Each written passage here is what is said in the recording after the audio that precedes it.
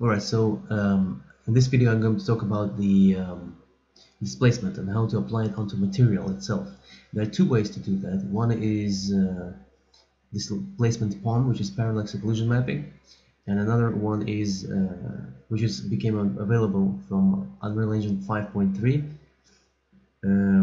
It can be applied on Nanite, and it has to be enabled though. So that's what I did. I applied those two options onto my master material, and they changed the structure. I'll go through this as well, but let's begin with the material itself. So if I go, by the way, let me quickly move it down. So if I go and create this master instance, apply it, and let's open this master instance. Let me make it smaller here. I also downloaded some tree textures from Quixel content. So let's just apply this texture of the color. The next one is a normal, also apply it here, and then we have this ORDP texture, green color. I have an option here specifically to use it here, and we can apply this texture on top. It contains ambient occlusion, roughness, and heightmap for the displacement specifically. And now we have all of this, and there's no displacement yet. We're going to use and find it under number 8. This thing is by default, it has to be done. I'll talk about it later. And let's first do the heightmap near strength. So here we'll raise the depth, and as we can see straight away, it does create depth inside, but it creates this shadow. To remove this from everywhere, you have to go to this object, select this, in search type shadow, cast shadow, and remove this. The thing it does, of course, the object will not cast the shadow on the other objects. As you can see, there's no shadows underneath, but it has to be done in order to remove this issue for this particular option. And now, as you can see, if we increase the strength of the heightmap, we see this extrusion. Now, as you can see, we have this like layers, lines of layers, and that is known as steps. So we have layer near steps, 64 steps of the extrusion of the heightmap that we use. But if we increase it, for example, like 500, that's too much, but you know, just to show the effect, you don't see these lines here. So depending on how much you extrude this, you can adjust the layers as well. By default it's 64, which is not that seen with the low extrusion, because probably you will not need to extrude it that far. So that's one thing. Now, what else we have here? Camera distance near and camera distance far. So when you go far away, you're not going to see this extrusion anyway, so you can make it so that it goes away. By default it's 300 by 600, but for example, do distance far a little bit closer, smaller, and you see it goes away, it flattens it. So you can decide at which distance, which strength it uses and which steps it uses. So that's why we have near strength and far strength. So whenever the camera is far, we use different strength with different steps. Whenever it's near and reaches that specific distance, we use that specific steps and strength. So that's one way to extrude and displace the texture on the material. Now let's go and review it on the master material, how it looks like, and I'll talk about this channel as well. So let me open this up. So everything actually starts here, and it changes everything completely. This POM, Parallax Occlusion Mapping displacement, has to go after UV, the main UV, and then it has to distribute all these UVs into these textures. So that's how it changes everything here. So That's the Parallax Occlusion Mapping node, which is the main one, and that's where UV is coming out from, and that's where UV is coming in to. So that's your settings of UVs. It goes into this POM settings and comes out from here. Inside it does some maths there, using it accordingly. Now, so there are settings, right?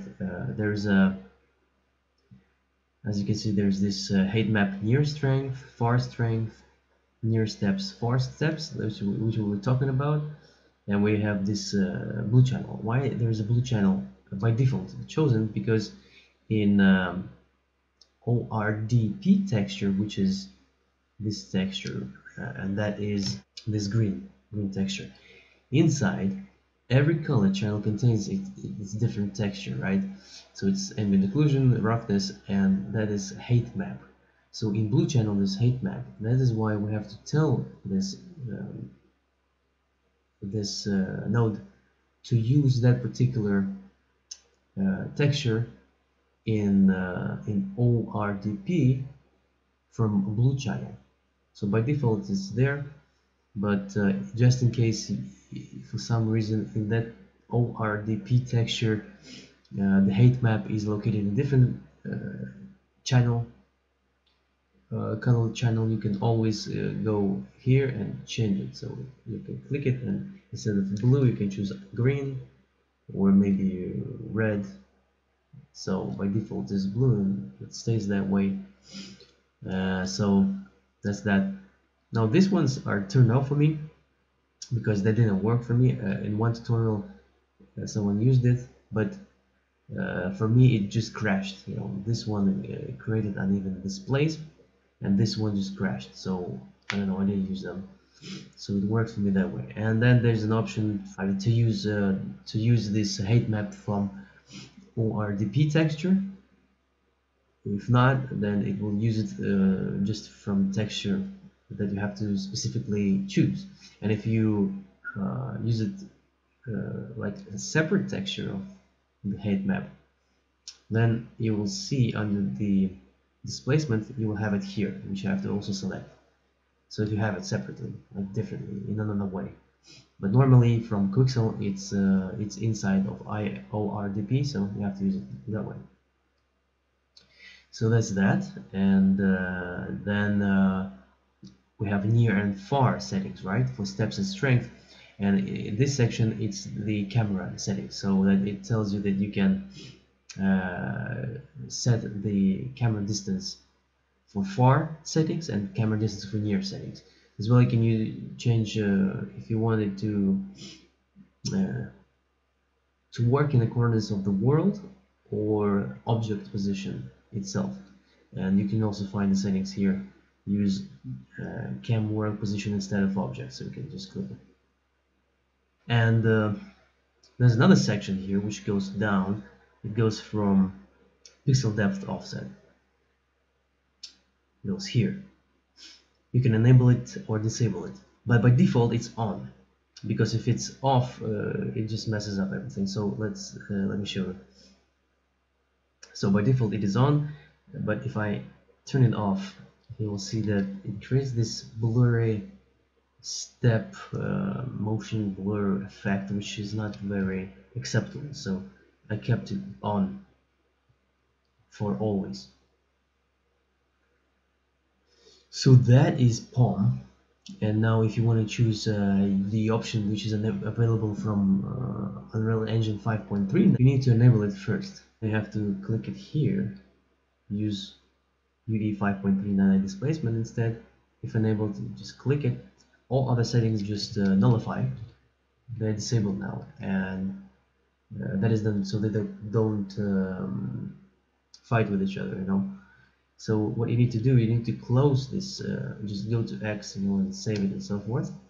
Then you have to go to your project file, right, where it is located, and go to config and open DefaultEngine. And under script engine render settings, in the end you will not have these two lines, so you have to put them in here. So you have to write r.Nanite.AllowTessellation equals 1 and r.Nanite.Tessellation equals 1 dots as well. and then close it and open the project again. And after you do that, when you open the master, just in case if you do, it will create this displacement node, so we can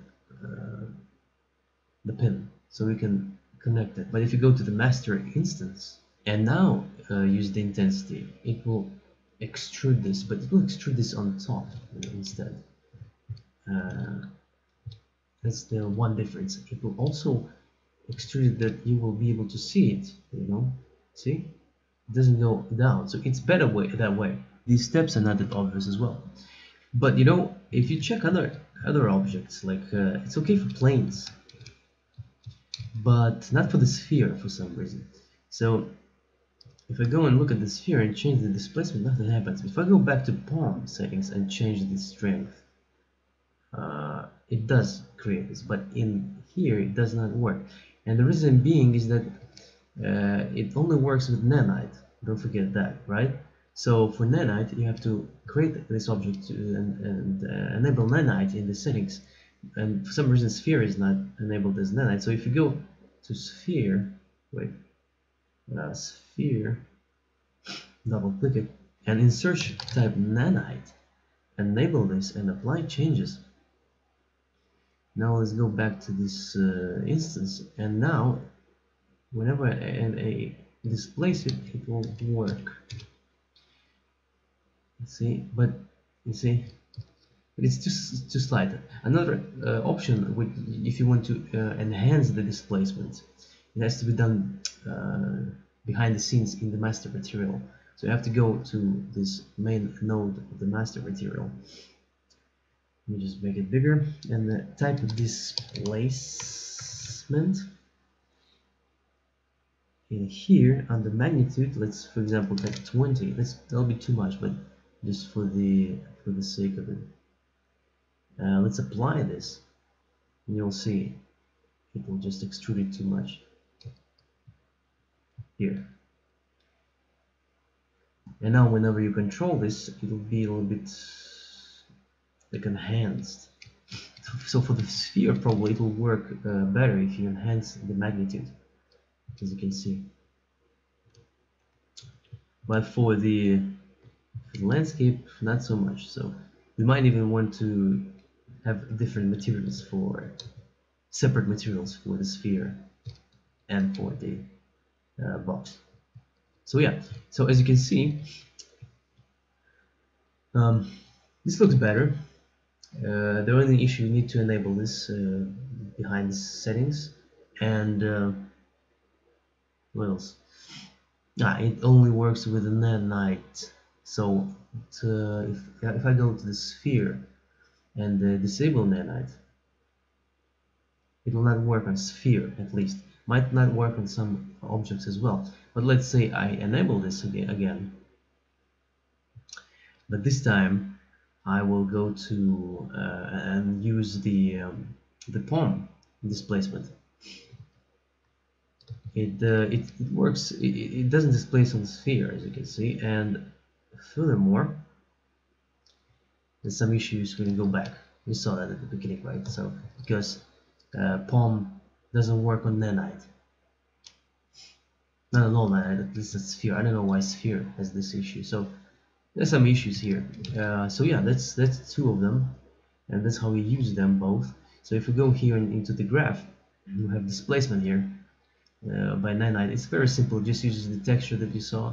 If you have this texture, and if you have ORDP not enabled, you will be able to select this even under this Nanite option. You see, you can just select this, and then you just this is the by default it uses ORDP texture. Then you have this intensity of it, and in case you use POM, it deselects it with the switch button. And the switches I have everywhere, so use this use Nanite displacement instead of the POM. So whenever you select that, right, whenever you select this one, you see all settings go down. So by default it's off, you see, because we use POM, but whenever you turn this on, it goes in and it uses it instead, as well as there are many more of them, and by default they use POM, but whenever you use Nanite and click it, the POM becomes 0 and we don't see it, as well as we have them here, so we lose all of those settings. I don't want them here, and I don't want them to contradict each other, so I have them here. I believe there is another way to do that, but that's how I did it. So here we go.